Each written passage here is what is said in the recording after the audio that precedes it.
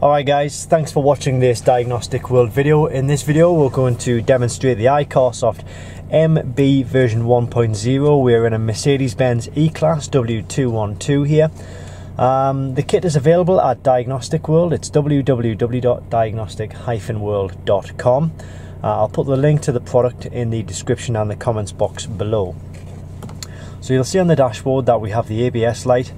We have a few messages, the ABS and the ASR ESP warning lights in the center here, traction light there, and we've got the traction off warning light just behind where the dials are here. So we're going to use the MB version 1.0. We're going to click into diagnostics, we're going to click Benz, and we're going to scroll through and select our vehicle.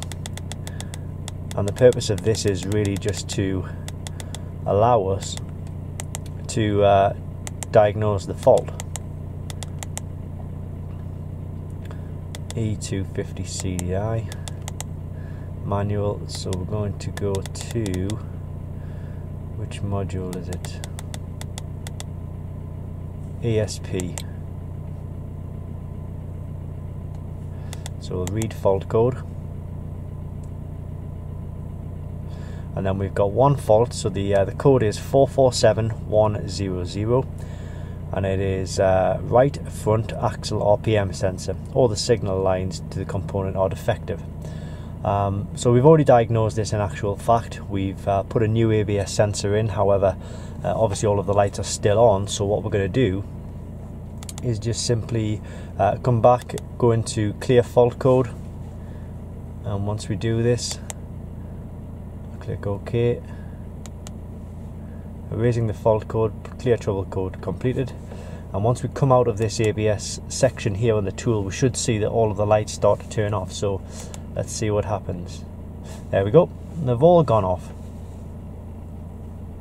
and it's all thanks to the MB version 1.0. I mean, it does all different systems. It does airbags, engine, transmission, ABS, traction, parking sensors, you name it, it will do everything. It's a fantastic kit, and it'll cover all vehicles. It also does live data for things like ABS, so if you need to do a live data test on your ABS sensors, this will work perfectly.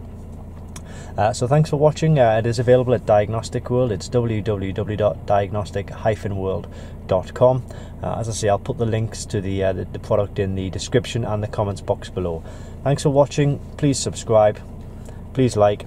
See you next time.